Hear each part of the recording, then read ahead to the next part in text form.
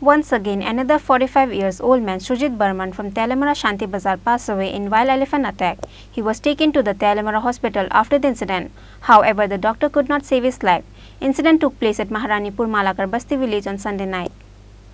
Once again, another 45 years old man, Sujit Barman from Teliamura Santirbazaar, passed away in wild elephant attack while he was returning back home on Sunday night. He was taken to the Teliamura hospital after the incident. However, the doctor could not save his life.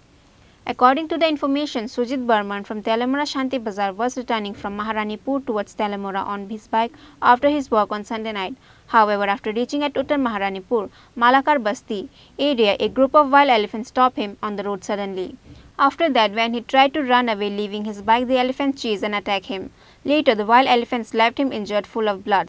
The fire service personnel took him to the Teliamura hospital after the incident. However, the doctor could not save his life. ঘটনা উত্তর Maharanipur SP ক্যাম্পের লগে একটা খবর পাইছে হাতি attack করছে। আচ্ছা গিয়া দেখি পয়রা রইছে আমরা গিয়া লই আইছি ভিতরে। নামটা জানছেন নাকি? নাম জানা আছে না। মানে তানে কি এখন কি মানে কি ডেথ নাকি এখন আছে? এটা তো মানে প্রাথমিক অনুমান কি করতেছেন? সিরিয়াস এটা কিভাবে আসছিল কি নিয়ে গেছিল কিছু খবর? এমনি তো বাইক একটা পয়রা রইছে দেখছিলাম। বাইক নিয়ে গেছিল।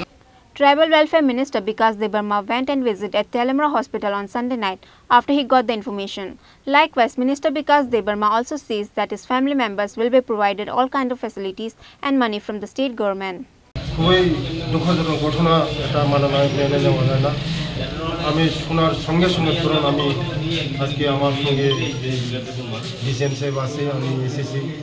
এই পরিবার সাংঘাতিক মানে দুর্বল গরিব ও উত্তর মহারানীতে তেলিয়ামুড়া আসার পথে মালাকার বস্তির মধ্যে এই হাতির এই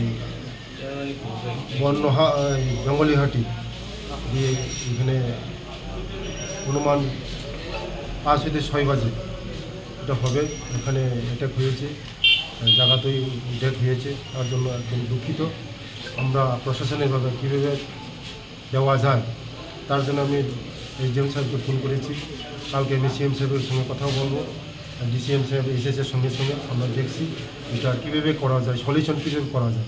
এটা তো আজকে একটা না, এটা পরপর আমার বিশেষ করে আমার বিধানসভার মধ্যে কৃষ্ণপুর বিধানসভার মধ্যে এটা উপদ্রব হচ্ছে। এটা আগামী দিনে সিএম সাহেবের সঙ্গে কথা বলে এটা তুরন্ত আমরা এটা সলিউশন করতে চাই।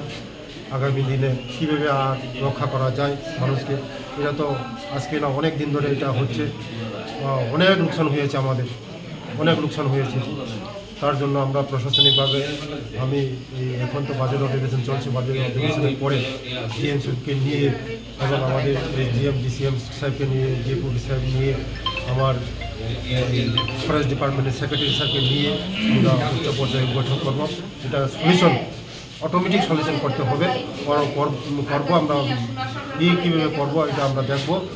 আগামী দিনে এই অ্যাক্সিডেন্ট যেমন না হয় তার জন্য আমরা প্রশাসনের তরফ থেকে আমি দেখছি। আজকে আমি ডিসিএম সঙ্গে এসডিএমের সঙ্গে কথা বলবো, বলে কালকে আমি সিএম সাহেবের সঙ্গে কথা বলবো, আমি বলে প্রশাসনের যা সাহায্য করতে হয় আমরা সাহায্য করব।